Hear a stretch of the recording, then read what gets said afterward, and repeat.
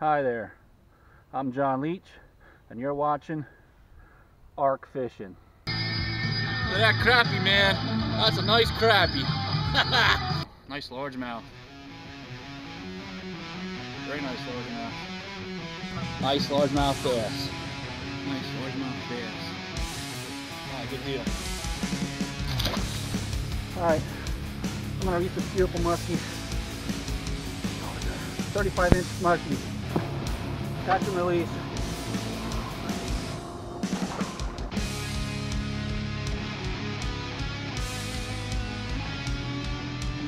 Oh yeah. Woo. 17-inch largemouth bass.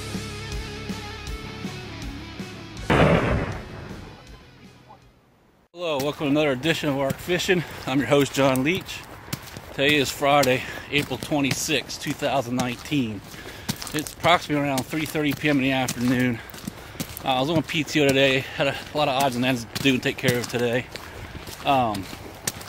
Supposed to go to fishing tournament in Chesapeake Bay tomorrow, but they canceled because they're calling for rain today, and then tomorrow high winds. Supposed to be sustained winds between 17 and 20 miles per hour, and gusts as high as 30 miles per hour. So there's a small boat advisory in the Chesapeake Bay tomorrow on April 27, 2019, so they canceled the tournament, which is fine with me, better safe than sorry. But at any rate, I'm back here at one of my favorite spots, a local lake where it's shore or wade fishing only. No kayaks, no boats, no canoes, only wading or shore fishing. And it's fantastic. It is cloudy. It's definitely threatening for me. There's a flicker, woodpecker. At any rate, calling for rain. As long as there's no lightning, I will fish in the rain. I don't mind if it's... I bought my rain gear, so if it's pouring, I'll still fish as long as it ain't lightning. If it's lightning, I'm done and out of here. But I'm gonna try and walk back a mile. There's a sweet honey hole way back. It's a good mile walk. Very few people go back there that know about it or willing to walk that far. But I know there's a lot of big fish. I caught my biggest fish, my PB 6-pound largemouth bass was caught back here. But it's at least a mile hike. So I think I'm gonna try and go back there, since the other spots I've been in are starting to get hammered. I haven't shown anybody where they are, so people know about them. So at any rate, stay tuned. Hope I have a lot of big fish to show you on this video, and I will see you in the water.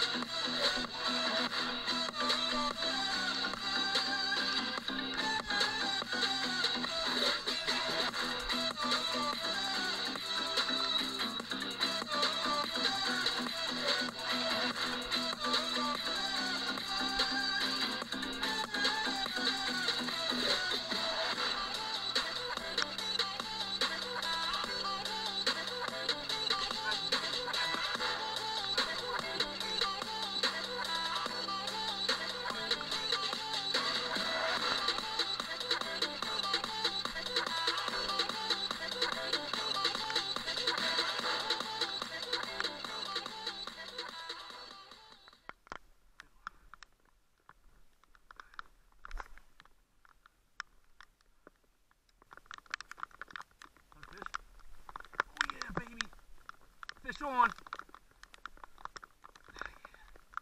Second cast too.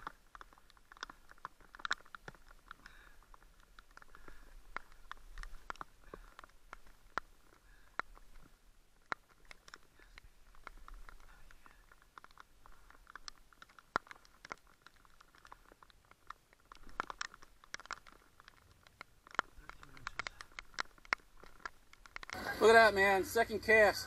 I'm fishing in the rain. Who says you can't catch fish in the rain? Look at that. 13-inch largemouth bass. And yes, I do measure every fish. So if you can see it, there's my ruler. So for you critics who claim I don't measure away my fish, I measure every single fish I catch. Look, right there's a tape measure. 13-inch largemouth bass, second cast, catch and release. They still bite in the rain, man. 13-inch largemouth bass, catch and release.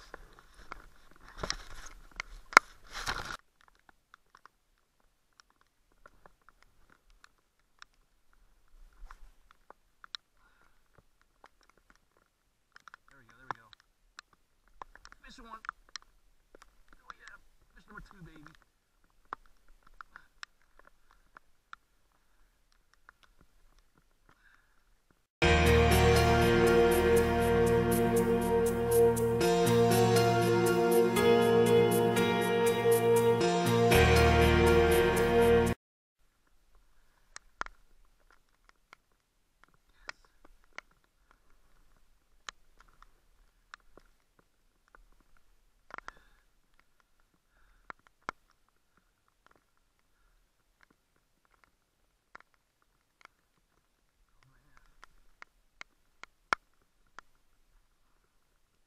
Look at that, man.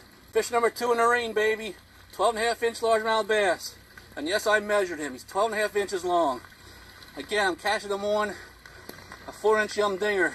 The color is called tinfoil. It is pouring out here. You take notice my hat came, I had a waterproof case on. I'll tell you what, man, these fish still bite in the rain. It don't matter. Fish already wet. They don't care if it rains. Of course, I'm the only one crazy enough to be out here. I'm the only fisherman out here. That's fish number 2.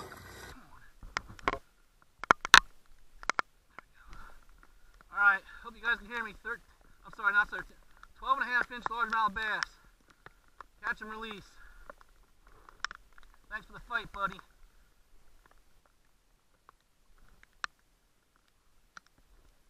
Oh, time to get out of here. We're done. Alright, we're out of here. We're done. I gotta hightail it out of here.